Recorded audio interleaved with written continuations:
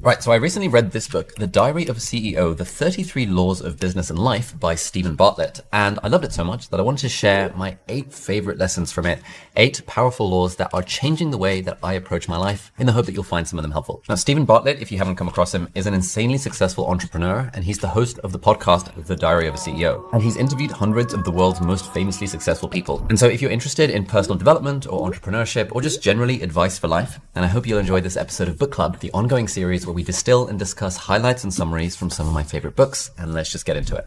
Law number 1, fill your 5 buckets in the right order. So the idea here is that when it comes to our professional success, we all have 5 buckets. Bucket number 1 is what you know, otherwise known as your knowledge. Bucket number 2 is what you can do, i.e. your skills. Bucket number 3 is who you know, i.e. your network. Bucket number 4 is what you have, i.e. your resources. And bucket number 5 is what the world thinks of you, i.e. your reputation. And the idea here is that professional success involves filling these 5 buckets, but crucially, it involves filling them up in order. He writes that we usually start our professional life acquiring knowledge, school, university, etc.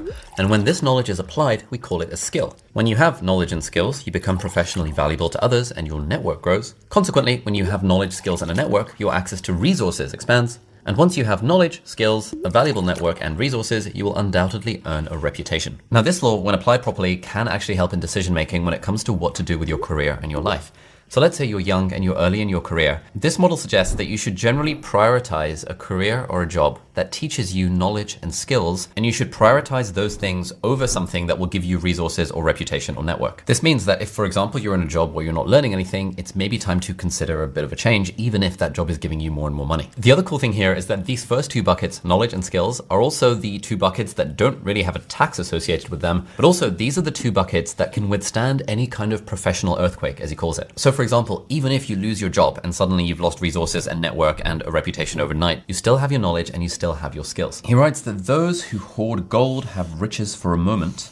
Those who hoard knowledge and skills have riches for a lifetime. True prosperity is what you know and what you can do. And the lesson that I'm taking away from this personally is just the absolute profound importance of spending time every week, or maybe even every day, investing in my own knowledge and skills. It's so easy, especially when running a business, especially when managing a team, and like lots of stuff is going on in life, as I'm sure is the case with your life. You probably feel that you're very busy. But especially for really busy people, carving out the time to level up our knowledge and our skills, to learn something new, to read something new, to explore a new area that might help us in our business or in our health or in our relationships or in our life, that's continuing to fill the bucket of knowledge and skills, and those are the things that compound insanely over time. Law number 6, ask, don't tell, the question behavior effect. Now this vibes with something that I've been thinking for quite a while, which is about the power of powerful questions. And I've really found in my own life that asking the right powerful questions can have an enormous impact on the actions that I take and therefore on the results that I get. Now I normally do this in the context of journaling, but reading this has made me apply it in one other interesting way in my life as well. So for example, when journaling, I'll often try and ask myself powerful questions that I know will force me to think. So here are some of my favorite powerful questions that I like to ask. Number 1, what do I really want? Number 2, what would I do if I knew I wouldn't fail? Number 3, what would I do if I knew I would fail, but I would want to do it anyway? Number 4, if I won the lottery and had $100 million in the bank,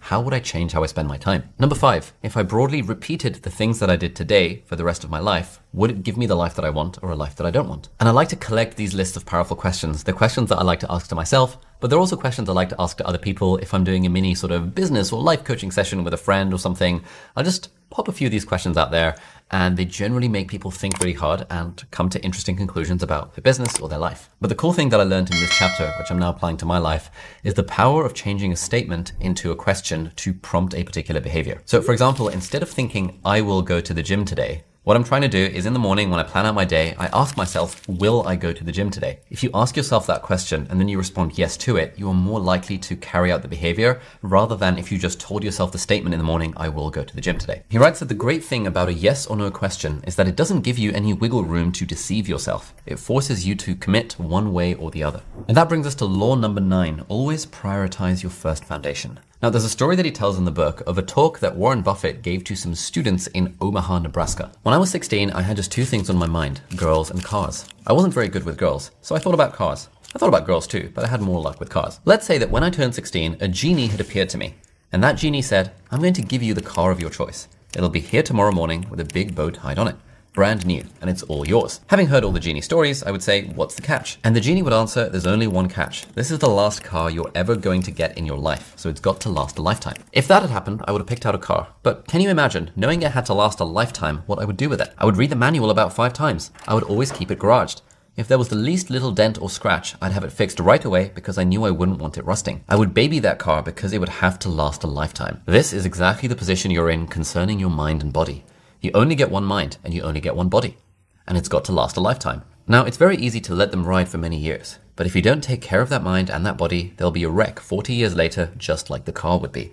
It's what you do right now, today, that determines how your mind and body will operate 10, 20, and 30 years from now. You must take care of it. And so this is the idea that Stephen in the book calls your first foundation. Your health is your first foundation. And one of the things that I really take away from these sort of nonfiction self-help books is like, if I'm just reading the book and all I'm doing is reading and highlighting it, I'm just reading for entertainment. And so what I try and do is make sure that I've taken some action points. If I ever have that moment of inspiration while I'm reading a book or watching a video or listening to a podcast, I will try my best to act on it there and then. And so the action point here, I was like, oh crap, I'm not prioritizing my health. And so what I did was I took action there and then. I opened up my calendar and I tried to figure out, okay, I need to get in 3 sessions at the gym every single week. And I also need to take flexibility and mobility and stretching a little bit more seriously. And so I've now downloaded this app called Pliability, where most nights I do this sort of 20-minute stretching routine, which is a nice way to wind down. But I've also restarted sessions with a personal trainer 3 times a week. And by booking the personal trainer and paying for them in advance, it adds that extra nudge and accountability, and it forces me to actually get to the gym,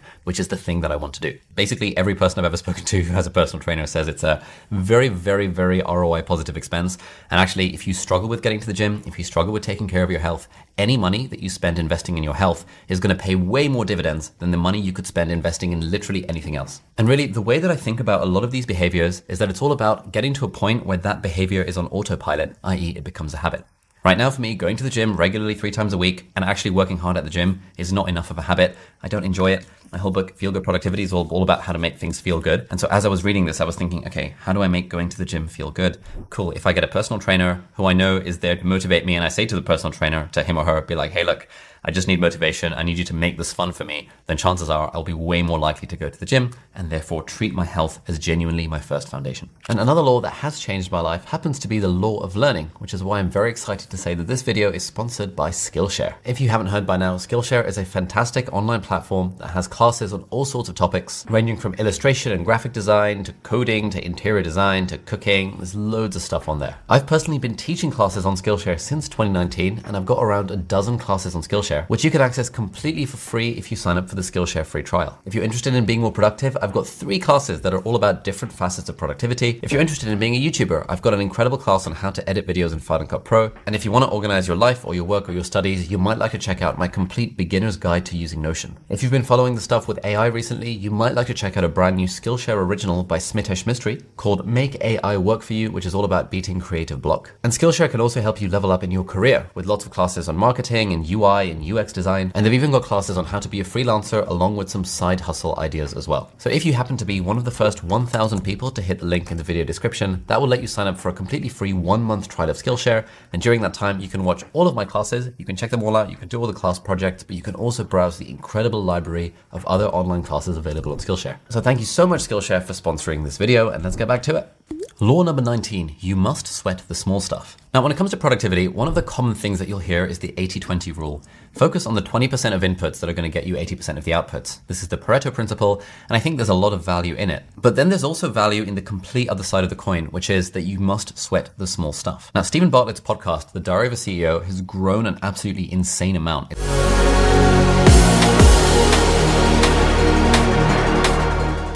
And he writes that the secret, in my opinion, is that we sweat the small stuff more than any team I've ever encountered. We obsess over thousands of small details that I believe most people would dismiss as trivial, crazy, or a waste of time. Similarly, when I interviewed Mr. Who's the Boss, who is one of the biggest tech YouTubers in the world, making stupid amounts of money every year, he obsesses over every tiny detail of his videos. He spends lots of time painstakingly analyzing the YouTube analytics. He scripts everything word for word, then he goes over the script multiple times to make sure the script would be accessible to 3 different people that he's got in mind as his target audience. And when I asked him how long he spends scripting each of his videos, he said, oh, probably, I don't know, 50, 60, 70, 80 hours. I think that was probably 3.5 days of scripting. 3.5 days? Yeah. Are we talking 8-hour days? No, we're talking like 14-hour days. And I was just like absolutely mind blown, because that is the pure definition of sweating the small stuff. It's such a level of attention to detail. And it's the complete opposite of the 80-20 principle. And in the book, he talks about the Japanese philosophy of Kaizen, which you might have come across, which is basically continuous small improvements over time. He writes that in the Kaizen philosophy, innovation is seen as an incremental process. It's not about making big leaps forward, but rather making small things better in small ways everywhere you can on a daily basis. And so the action point, or the question for you to consider here, is what is one area of your life in which you would benefit from trying to get minor improvements every single day? It could be your health, it could be in work, it could be in relationships, it could even be in all three. And I think there's a lot of value in thinking this way and trying to make things always a little bit better over time. Now, quite a lot of what I do in my daily life is try and find these little small improvements, these minor changes where over time they'll come.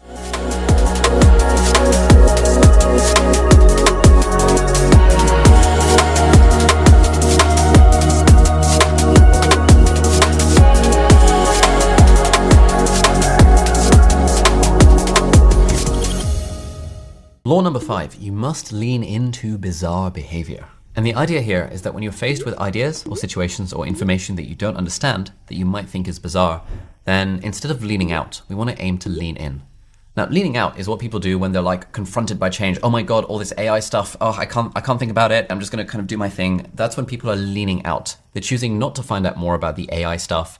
They're scared of it, they're worried about it, and because of that, they don't take advantage of the new technology. Instead, the idea is that when you come across something that you find interesting or bizarre or strange or that you don't understand, take the opposite approach. Choose to lean into the thing. Ask yourself, why am I believing what I believe? Is it possible that I'm wrong? Do I know what I'm talking about? Am I leaning out because I don't understand? Am I following the party line?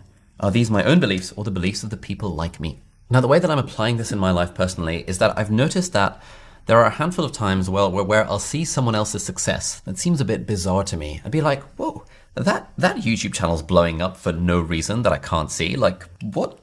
Now, in that context, one approach would be to lean out, to be like, oh, it's probably just because that girl is really good looking, or it's just because the audience is weird, or because people's attention spans these days.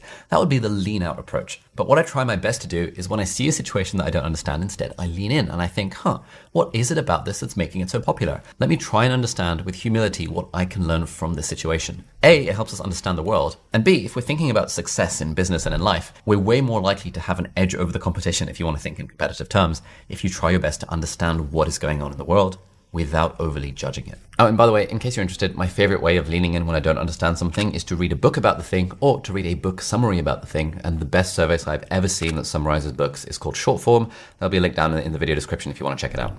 Next, we come to law number 21. You must outfail the competition. And basically what he's talking about here is that when it comes to business, the way you get ahead of your competition is by outfailing them, by running more experiments than they do. And the more you strive for these failures, the more likely you are to have successes because you're going to learn from those experiments. Now, I personally don't really vibe with the competitive aspect here. I generally like to think of competition when it comes to business as being like collaborators or friends or colleagues rather than competitors. But I love the idea of failing. And in fact, I don't even think of it as failing. I think of it as experiment. For example, should I go for this university or that university, this career or that career, this subject or that subject? Should I learn this skill to start this business or that skill to start that business? And if we're trying to get certainty in our decisions, we're going to end up not making any decisions at all and just staying where we are and staying fairly static. Now, there's a great quote from former President Barack Obama. He said, you don't have to get to 100% certainty on your big decisions. Get to 51%. And when you get there, make the decision quickly and be at peace with the fact that you made the decision based on the information you had.